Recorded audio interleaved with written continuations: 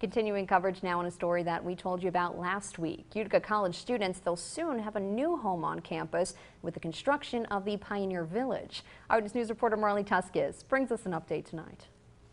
It's been years in the making, but last week's groundbreaking officially marked the start of construction on Utica College's newest residence halls. It all started based upon a vision that the college had, and that vision took place back in 2015 when they made a strategic yet bold move to generate a tuition reset. And as a result of that initiative, the college saw a substantial increase in enrollment.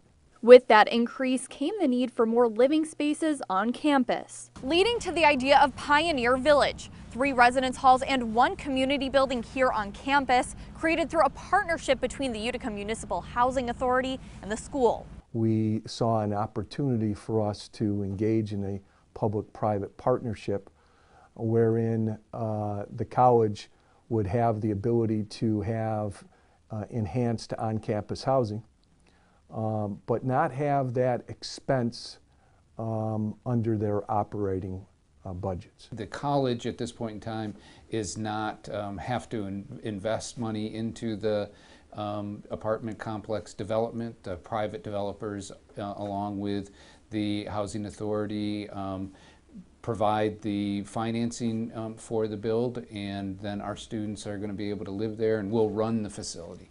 Now that construction is underway, students can expect to live in these buildings sooner than later. We're looking forward to having students moving in there for the fall semester 2019. I think it's an aggressive construction schedule, but doable.